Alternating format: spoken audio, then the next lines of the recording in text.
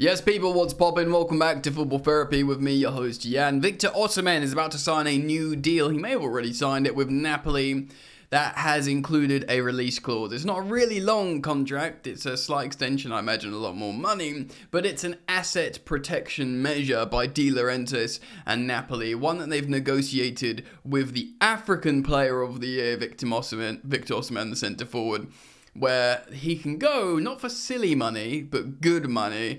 And he's got an incentive to carry on playing in the meantime. Chelsea need a striker. They were going to buy one in the summer, but like we've always said in the channel, with the combination of Jackson, Breuer, and indeed the fact how Christopher Nkunku, can play down the middle, Chelsea figured, we'll just take a look and see how we go and readdress this in January.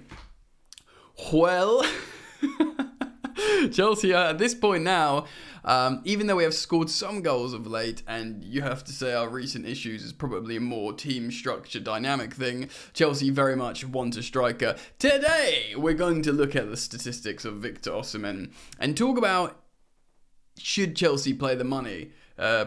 So thanks for joining me. Strap yourselves in. Please do consider supporting the content simply by liking and subscribing. So thank you to all of those who return and support the content. You are all very much welcome. Alright, so the deal is, and Fabrizio Romano's report on this, but also Di Marzio has confirmed Napoli have had their constructive meeting with Victor Osimhen, and they're going to extend his contract till 2026. As things stand, I think he's got 18 months left on his contract, so this would make it 2.5 years.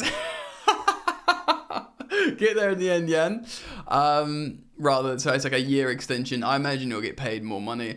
Now, there is a release clause worth between 112 million and 120 million pounds sterling. Now, if it is indeed 112 million pounds, that would make Victor Osimhen not Chelsea's record signing. Of course, we signed Moises Caicedo for 3 million, more than that, 115 million pounds. Woo, a lot of money indeed. So straight away, many people will be reacting to this thinking, ooh, 112 million pound buyout clause. That for Victor Osimhen, just won African Player of the Year, won the Scudetto last season with Napoli, scoring a lot of goals, being their main man up front. He's still a really good age. He's what, 24, 25 for a striker who's won a league title. I think that's really important. Who's tasted glory, scored a lot of goals. Naturally, like many people, I have a fear.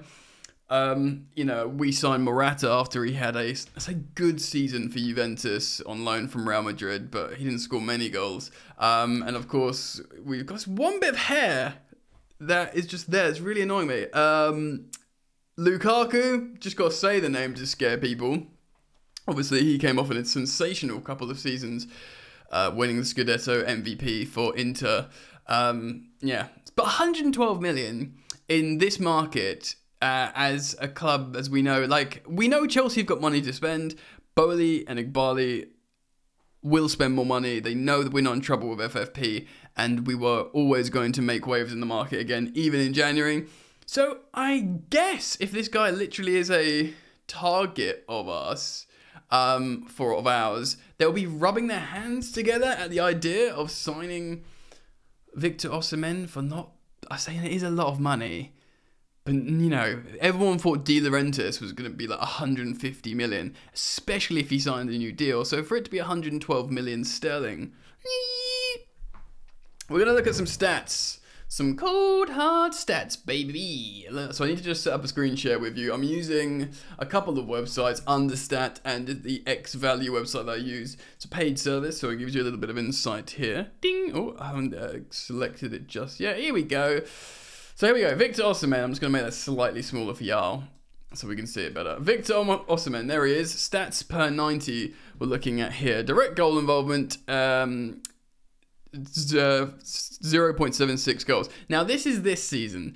That's okay, but he kind of was like, I'm not entirely sure how good this season is in terms of an honest reflection of his ability, because I think he was a little bit injured. Also, there was the stuff with the TikTok, and he like completely fell out with Napoli. So I'm gonna switch it over to last season. For like a guy who's happy and like good to go. Do you know what I mean? For true context. So there you go. A direct goal involvement per 90. So you got over 1 per 90, which is really, really good, as you can see. In terms of goals per 90, 0.9, which is nearly a best part of a goal a game. 99 minutes per goal, which is good. He takes 4.7 shots per game, and basically 2 on target per game, taking like nearly 5 shots per game. That is just such a high volume. We just don't have players that do this. 40% for a guy who takes a lot of shots, or nearly 41% for a guy who takes a lot of shots. In terms of shot success, not bad at all, especially we've used to Chelsea players that just randomly hitting shots into nothing. Build up 1-to-1. His pass success is 71%, which is fine for a centre forward. It's only really midfielders and centre backs where you have them like 85 plus. And we don't need to look at defence and discipline. Checking out this more advanced stats here, I'm going to put it to per 90. So in the brackets here, that is the percentile, which means he's in the 100th percentile for expected goals and non-penalties XG, which means like there's no one better than him. He's top of the tree. He's the best. He is the best, which is really, really interesting to see. Expected this. He's not that creative. He's in the 99th percentile for this metric, which is expected offensive value added, which is a little bit of an intangible. But yeah, you have him. He's a lot better. And yeah, progression he's not good at as well. But he's a finisher of moves, not a creator of moves. He's an all-round finisher here in the polar chart. Now, I am going to go to this season now, because this is last season. As you can see, the numbers are just incredible. So this season, incredible. He's still an all-round finisher. Well, I'm just going to get rid of last season as well, because that will be juicing him up. And here we go. So even this season where, like I said, all the TikTok stuff, he's fallen off a little bit, injuries as well. In terms of expected goals, he's still the 99th percentile. The 99th percentile. So, like, no matter what you can say, like, what's Chelsea's biggest problem with strikers? Not finishing the dinner. Now, actually, Nico Jackson doesn't have the worst XG. He just underperforms it, and that's like a confidence thing. But surely, you know, again, Nico Jackson was a winger for Villarreal. He played a few months as a striker, and suddenly he's Chelsea Football Club's starting, like, number 9, who has been given the task of making us, you know, bringing us back to glory. No wonder the youngster hasn't, you know, got the confidence to look up to that XG. Now, Victor Osimhen, a couple years older, has won a league title, has won African Player of the Year. You'd think that confidence would be with him. Now, I want to show you another thing, and this again looking at the numbers from last season. Last season when you played well. This is understat.com. Now, as you can see here, I'm comparing him to Harry Kane. Harry Kane played a lot more minutes than him, actually, but Harry Kane plays all the ruddy time. And Harry Kane's an amazing player. As you can see here, in the blue graph chart, is Harry Kane. The green is Victor Osimhen. Now, Harry Kane is understandably and unsurprisingly more creative, with more key passes per 90 on the bottom left there, and more expected assists per 90. And he's better in the build-up as well here. But in terms of finishing last season, and Kane had a good season last season. It got him his move to Bayern Munich, of course, for 90 million, despite having only 12 months left on this deal. Victor Osimhen's goals per 90 is better than Harry Kane. His expected goals per 90 significantly better than Harry Kane. Again, last season, his shots per 90 takes more than Kane, but you can kind of expect that because Kane drops deep to play make, and even though his assists per 90 is higher as well, Kane is, that's probably just because he's hanging out and doing more combination. But, you know, Harry Kane, this is before Ange Ball as well. He's still scoring loads and loads of goals. But in terms of I want to show you this because in terms of being a striker, a finisher of moves, this is really, really impressive from Victor Osimhen. He's an elite player. Now, I've said it before, I echo what James Horncastle, which is the Italian correspondent for The Athletic, Italian football. I echo and agree with him. The best striker in Italy is Lautaro Martinez, but I don't think he would translate as well to Premier League football as Victor Osimhen. Victor Osimhen is more of a conventional number 9. Lautaro, I think, would just rely on playing certain ways, but if you want to just... If you say to someone, right, Chelsea play this certain way, as you can see, we keep losing 2-0 to these teams we should be beating, but if you look at the stats within the game, Chelsea have had infinitely more passes in the opposition's box and area than their opponent, and they've had a lot of the ball, so they're passing it.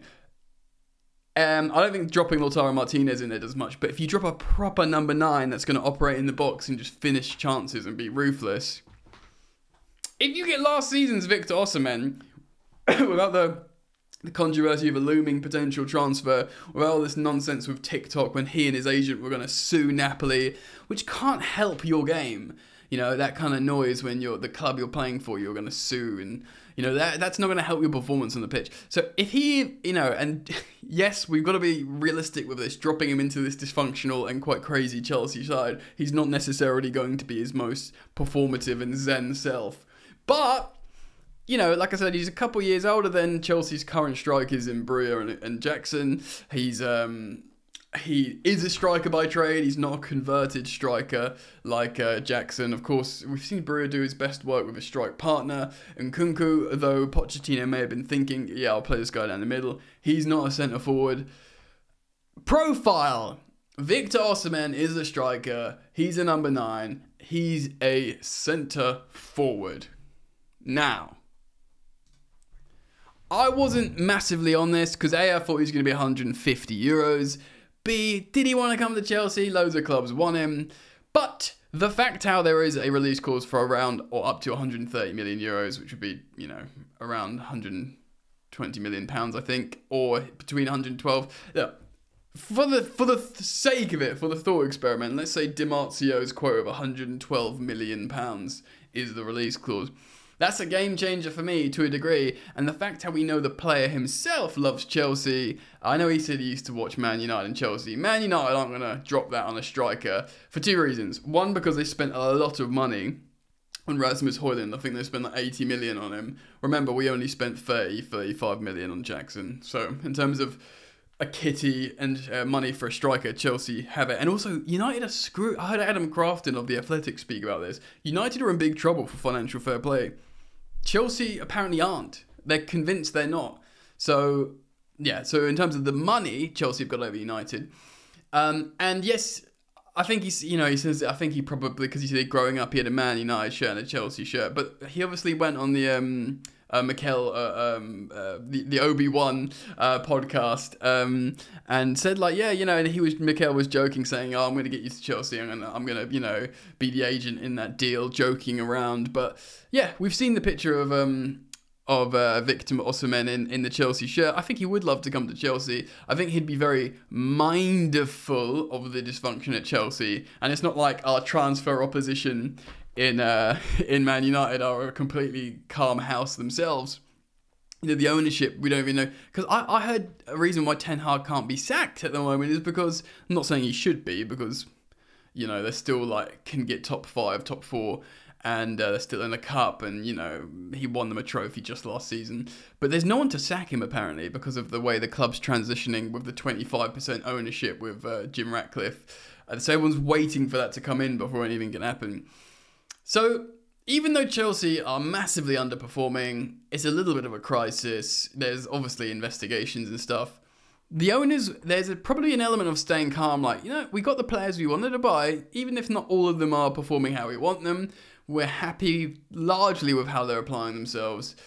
Even though Pochettino's probably not doing as good as we thought, and that's maybe largely down to us analysing what we actually have and seeing it in practice rather than theory, they're probably disappointed with how things are going. And Matt Law of The Telegraph reported, an insider said it's been a disaster season, year 2023. And that's been true in terms of points return. But in terms of the long-term plan, I don't think they'll see it as a complete disaster. They'll be happy they got a lot of their targets. They'll certainly be frustrated with injuries like Gusto, Reece James, Chilwell, and Nkunku, Lavia. That's some stuff you can't foresee, and that will be frustrating. There'll probably be some stuff in their hands that can prevent injury. Some stuff will be bad luck. But that stuff, you know, players will get well again eventually, you know. Well, maybe Reece James will. Won't, rather, we don't know. But they'll look at this general pan and think, you know what? Everyone on the outside thinks it's terrible. And yes, we don't think it's good, but we can see the stuff that we wanted to do that's still happening. And this money's still here to buy a striker, and now there's a release clause, and, you know, we'll give Pochettino a midfielder as well, and he's frustrated, but he's not unhappy with us as employers because he's got these talented players. And a lot of people in mainstream football media at the moment are saying, who could do better at Chelsea right now? And even like the Chelsea fans who are Pochettino out, and of which there are few, by the way, and I kind of sympathise with them because for 2 years now, Chelsea have been bad. And you know, they'll rightly be frustrated with certain decisions from Pochettino. But even those fans, or certainly most of them, would probably think, oh, well, who's just going to come in and do better with all this lot? Maybe give Pochettino a couple of his signings, his targets, because he hasn't got it yet. They were all given to him, which I really want to say, again, it would be remiss for me not to say, he knew was going to happen. He knew exactly the job he was walking into, and he said that a few times. So, you know, give him a few of his players. Give him, you know, players back from injury. And, like, I know it's reductive, but just give him a centre forward. Like a proper confident centre forward. And see what he can do. And if he can't do it, then out you go, mate. So guys, I showed you the statistics on Victor Osimhen in this video. We've spoken about the release clause. What do you think? Comment down below. As always, I put it out to you guys. I'm very, very interested in hearing your thoughts, feelings, and opinions. Follow me on social media, well, on Instagram at FootballYannick. At the same name as my second YouTube channel, which you are also welcome to subscribe to at FootballYannick. Thanks for liking and subscribing. Hope to see you back here very soon. Take care of yourselves. Peace.